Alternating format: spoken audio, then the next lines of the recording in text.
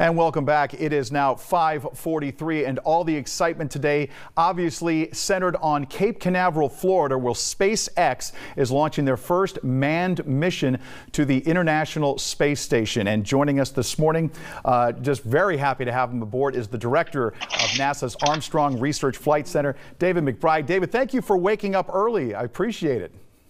Good morning. This is a normal wake-up time for us here in the desert. Is this a normal wake-up time for a launch day, or just your normal wake-up time? Well, it'd be a normal pre-coronavirus wake-up time for us. We have our habits. Is there a lot of excitement out there at Armstrong and Edwards? Even though the launch obviously taking place in Florida, still a lot of excitement to see what happens?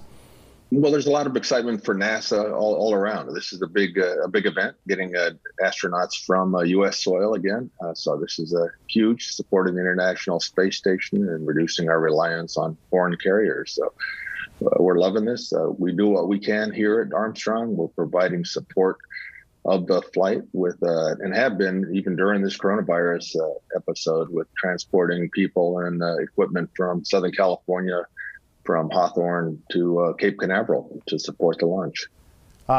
Edwards, of course, always been very involved in NASA projects. Of course, no one can forget about the shuttles and the number of shuttle landings that took place out at Edwards. Can you talk just a little bit about that? I mean, the last time a spacecraft actually landed there was 10 years ago, I believe, August of 2009, when Discovery came down, the last shuttle to land out here.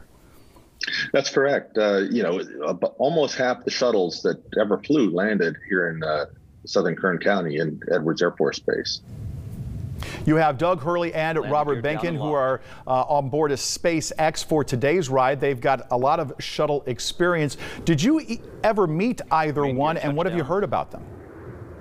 Well, I did cross paths with them when they were flying the shuttles, when they'd land and do their practice landings at Edwards Air Force Base on the dry lake bed and at the runways as well. Benkin actually was a test pilot school colleague of three of our pilots at Armstrong. Our director for flight operations, Troy.